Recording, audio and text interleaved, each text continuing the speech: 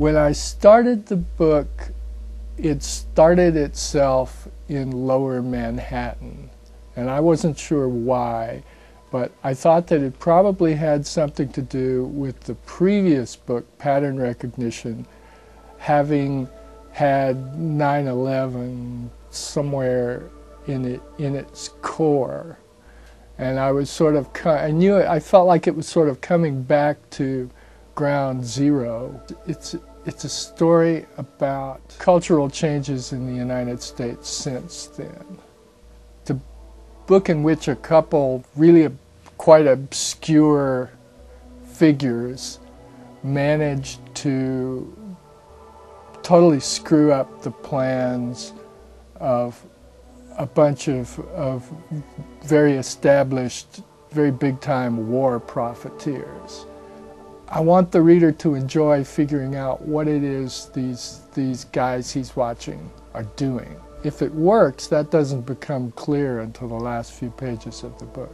One of the things that I describe in the book is people using iPod drives to transfer large amounts of information. They're smuggling information in iPod drives. The real flavor of real spook country is the flavor of rumor and of you heard it from a guy who heard it from a guy. Every writer necessarily models character on their own experience. I mean, it's really like it's all we've got, that and our observation of other people, that I can identify with Hollis's lost kind of midlife lostness, or the old man's rage at how he sees things going in the world. Like they're all, I think more of these characters are informed to some extent by who I am than I've previously been able to manage.